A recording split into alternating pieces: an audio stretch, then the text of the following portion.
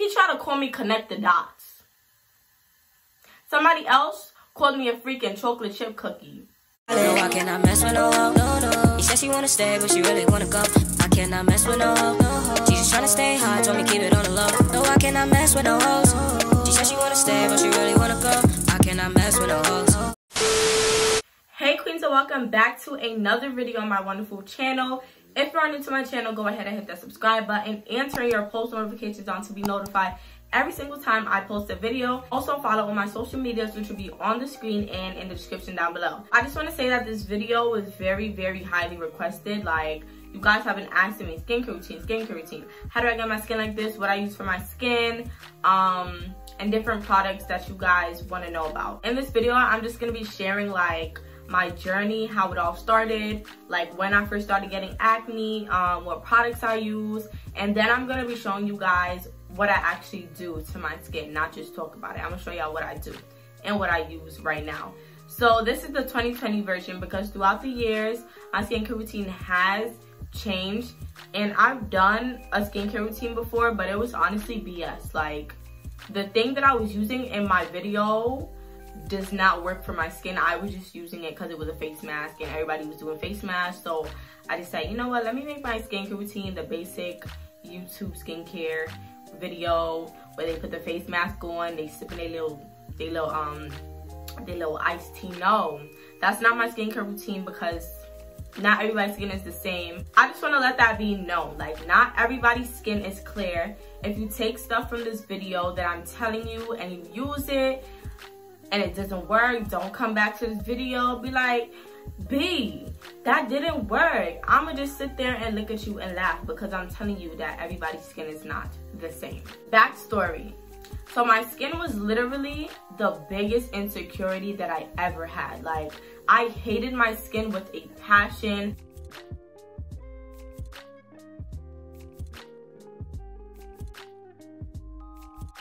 I will always like use makeup to cover it up. If not foundation, then concealer in some type of way. And y'all, I honestly didn't like makeup. Like, I hated the way makeup felt on my face. I hated, like, in my last video when I said I feel like my face can't breathe, that's literally how my face feels every time I wear foundation. It feels like it's so like packed up, and it feels like it cannot breathe. And I was dead serious when I said that. And I would use like little concealers to conceal, like, God, my whole damn forehead, because my whole forehead had acne.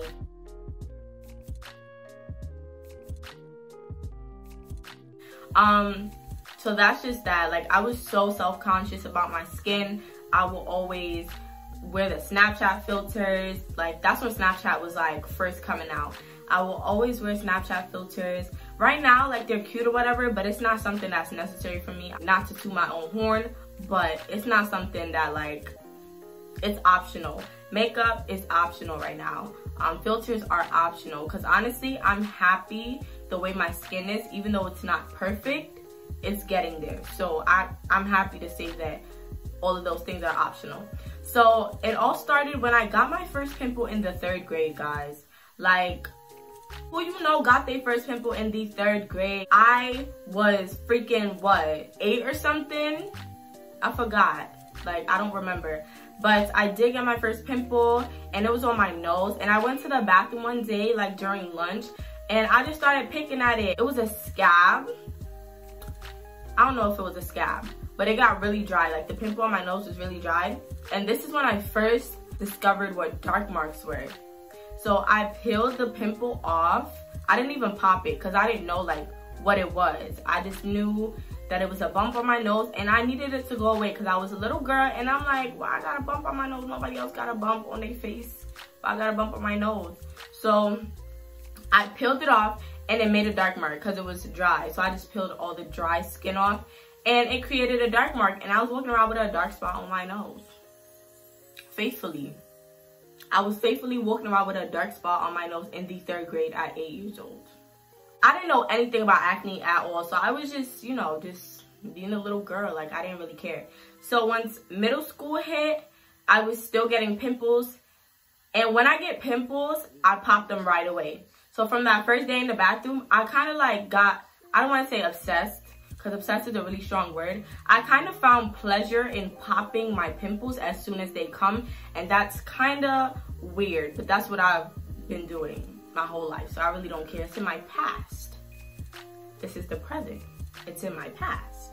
So I just keep popping my pimples, and it was really getting to a point where my cousin, she's like my age, like a few months older than me, like she had acne too, and I would literally beg her to pop them, and she knew the consequences of popping them, and she told me no, and I was really sad because like, why you not letting me pop your pimple? Like, come on now. That's when I really like knew that popping your pimples will lead to dark marks. When I first started getting pimples, I didn't care for the dark marks. Like, I didn't care. Like, I knew what was gonna happen, and I still kept doing it, which is a problem. It's not really the way to go about life. If you know it's gonna lead you in a bad direction, why would you go? But it's okay. I was careless, and it's in the past. I knew what the pimples were leading to. I got to high school, and I didn't really pay much attention to it. Like, I was bullied throughout all of high school, and it was not about my skin, so it really took my mind off of it. Thank you for all the bullies that was on my... Let's not bring the ghetto out, even though I look like a ghetto baby mother. I'm not gonna bring the ghetto out. But everybody that was bullying me, where's to my bed?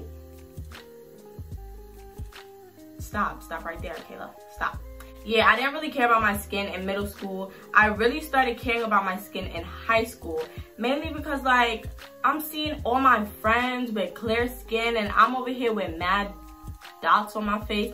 And this boy, Karan, if you watching this, he used to, no, was it Karan? He tried to call me Connect the Dots.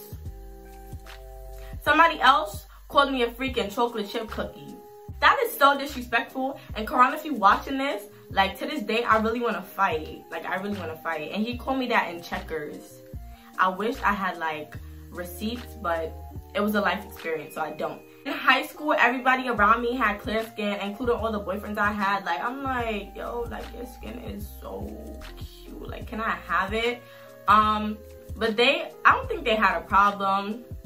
All my exes, thank you for not caring, and thank you for loving and accepting me the way I was. I still don't like none of y'all, but thank you for accepting me, because I was very self-conscious and I really hated my skin with a passion. So I feel like this backstory part is taking a little too long. Did I even talk about what I use? Oh my god. Anyways, okay, I'm gonna fast forward a little bit because I'm talking too much. The first thing I started using was Ambi. Ambi is a fading cream, and I would put it on my I would put it all over my face, actually.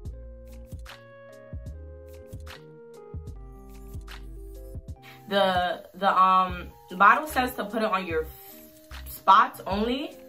Yeah, the bottle said to just put it on your spots, but I put it all over my face because spots were all over my face. Like, I had acne all over, dark marks all over. It was connected dots. Like, it literally was connected dots. Like, it literally was. That did not work. I didn't see results in Ambi Fading Cream, so that was trash. I used it every night. It was still trash. Then I used mad random fading creams, like from beauty supply stores and this African store and a drug store. Like, those fading creams do not work. Like, products with mixtures of different products do not work. And I'm saying, like, stop using these products on your face. Like, they do not work. You need natural things. So then I started using aloe vera.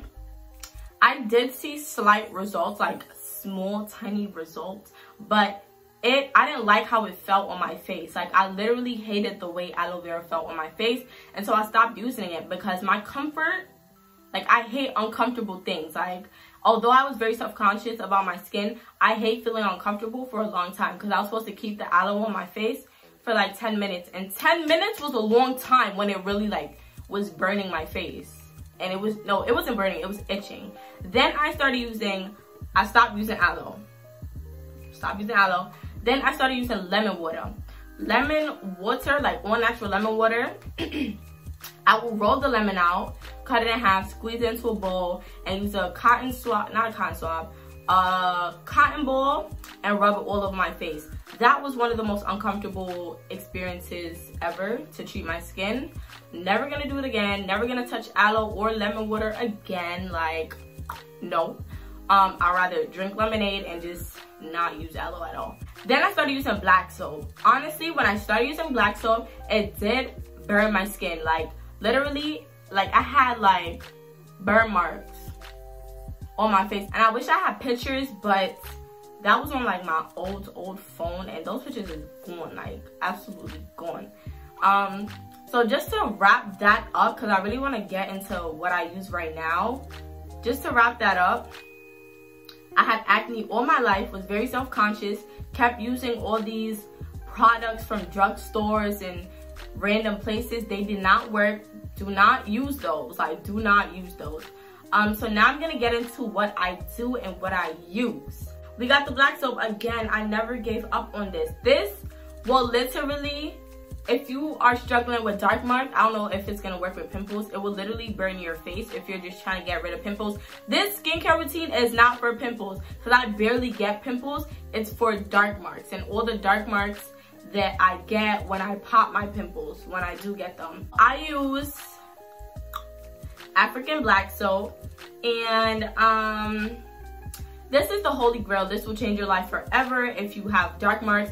Do not get the Shea Moisture African black soap. That is not real African black soap, and you will not see any results, and you're wasting your bread. Like, you're wasting your bread plus no results.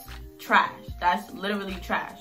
So do not get Shea Moisture African black soap or black soap that looks pitch black. Black soap does not look pitch black. Black soap looks brown. This is how black soap looks. Just a close-up. This is how it looks. Just like, it looks a little white because like these are like soap suds, but this is how it looks, guys. All right, so like I said before, black soap helps with hyperpigmentations and fading dark marks. When you first start using it, it is gonna get a little bit irritating, but you don't want to use it too frequently. When you start using it for the first time, probably use it like twice a week. But I got used to it, so it literally feels like nothing. It's basically testing it on your face. You can test it for 2 days a week to see how your skin reacts to it. Then you can start using it more frequently. So black soap is literally my whole heart, and I would never give up on black soap because it never gave up on me and never failed me. And yeah, so now I'm gonna show you guys like my whole skincare routine and what I do. So the first thing that I do when I'm about to wash my face is I wash my hands.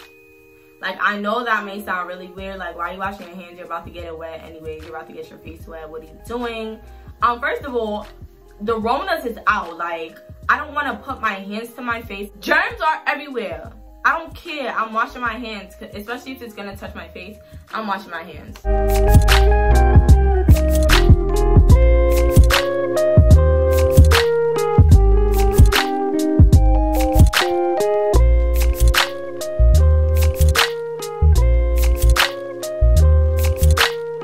Alright, so now I'm gonna wet my face and also my spin brush to get, you know, the brush wet to get it onto the soap, because you wouldn't put like a dry brush.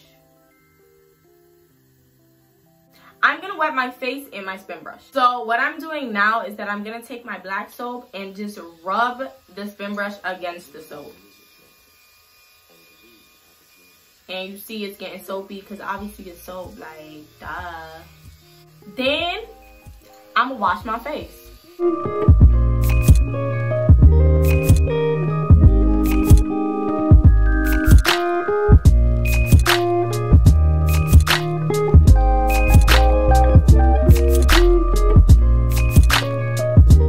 Just get into all the corners.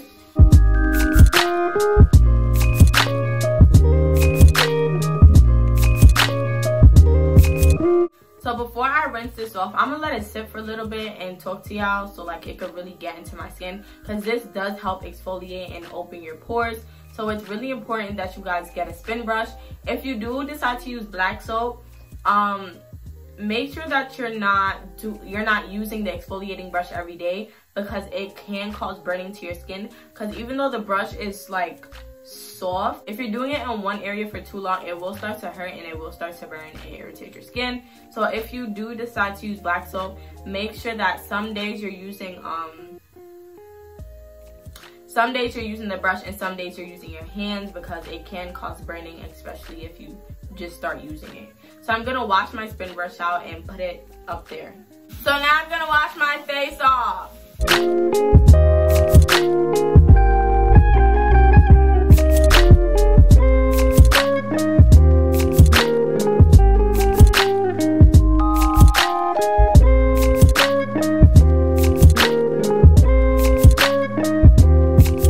So after using my black soap, as you can see, you definitely see a difference in the tone, like the